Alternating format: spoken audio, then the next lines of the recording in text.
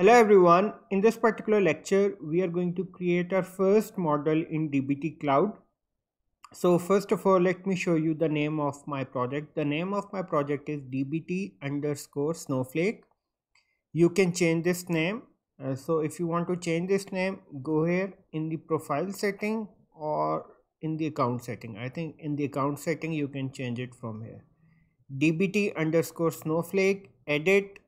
You can change the name from here and then you can save it. Okay, the second important thing is go to the profile setting and here check the credentials.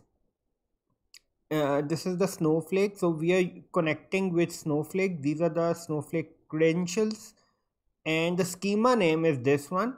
So when you are going to execute your models in dbt Cloud, this schema will be created in snowflake, and underneath this schema, so either table will be created or view will be created. Whatever you're going to define in the dbt, that will be created in snowflake. Okay, these are the credentials for your account. Okay, now notification setting, these are some optional settings that you can check. Let me go to the profile. Okay, linked account, so I have connected to GitHub account and the user is this one, and these are my personal information. Okay, now fine. Now I will go to the develop section. Here you're going to get the model folder. Underneath this folder you will get the example folder. So by default you're going to get two models. So when you're going to create a dbt Cloud account, uh, you're going to get these two models by default. Let me just open this model. Okay, so look, and in the second model what we are doing, we are referring the first model, this model. Okay, now what I will do, I will create a new model from scratch. So look, this is change branch, this is read only, so I cannot create a new model. Okay, so I have to create a new branch, or if there is already a branch created, so I'm going to change it. Since I've already created a new branch, so I'm not going to create a new branch from here. So I will just switch it to my already created branch. Check out, so I'm going to check out this. Okay, now I can create a new model. Look, now I'll be able to create a new model. So I want to create a new model in the model folder, not in the example folder. Go create file, and let's say product underscore sales dot sql is going to be my name. Okay, now this has been created. Let me just open it and let me just type something. Okay, fine. So next what I will do, I have this table called product. Let me just query this table in snowflake. Select star from product, and database name is dbt underscore db, schema name is prod, and let me just query this top 10.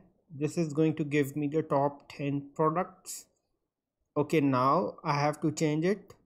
I have to do it like this: city, states,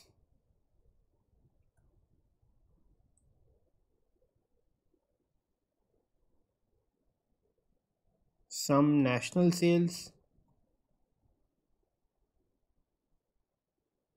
comma, some global sales, group by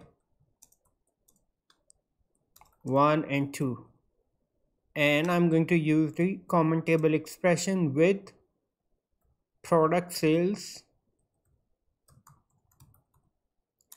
as this. Let me just confirm the syntax from here. Okay, with, okay, fine, and this select star from product sales.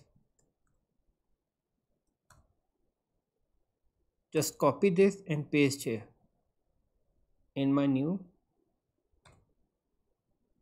here I have to provide the schema name prod dot product. Save this and let's preview the result. So in order to preview the result, query result, you're going to click preview. This is going to display the result of your query. Okay, now it is taking some time, but it will display it. Look, city state wise, city and state wise, national sales and global sales. Now the transformation has been created. The next step is to execute this model, and the name of model is product underscore sales dot SQL. Now in order to execute this, okay, so the changes have been done. Let me just commit and sync. So what will happen, commit whatever the change you are going to do in the DBT cloud environment, it is going to be reflected in my GitHub repository. Okay, now I will execute my model. So in order to execute the model, you're going to write this command dbt run dash dash select and the name of model. Model name is product underscore sales dot SQL. Enter. It is executing. Look, it has successfully been executed. Now let me check the logs and let me just extract the query that has been created. Look, this query has been created, and if you see here, let me just paste here. Look, a view has been created. Let me just check, refresh my database and let me check if the view has been created or not. DBT, look, the schema has been created with this name, which I've already shown you that this schema will be created with this name. Schema will be created, and the name of view is product underscore sales. Look, product underscore sales is the name of my view. Select star. Let me just query this view. Now let me just query it and run it.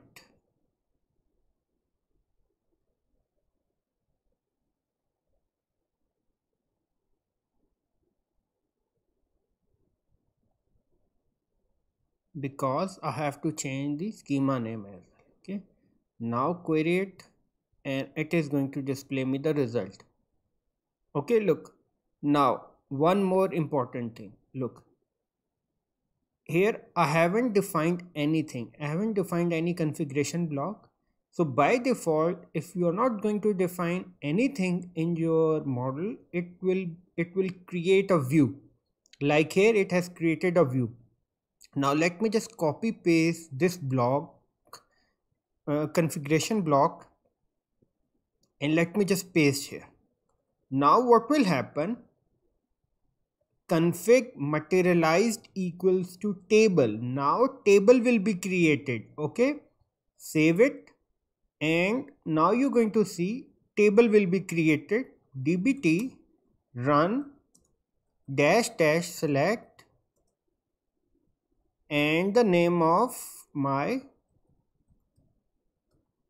sales.sql. Run.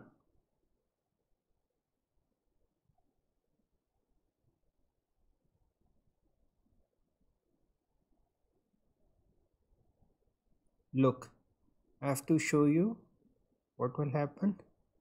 Let me just copy this. Transient table. The table has been created with this name. Let me just refresh it. Let me check if table has been created or not. Schema name is this view. Okay, let me refresh it. Look, table has been created. Product underscore sales. Okay.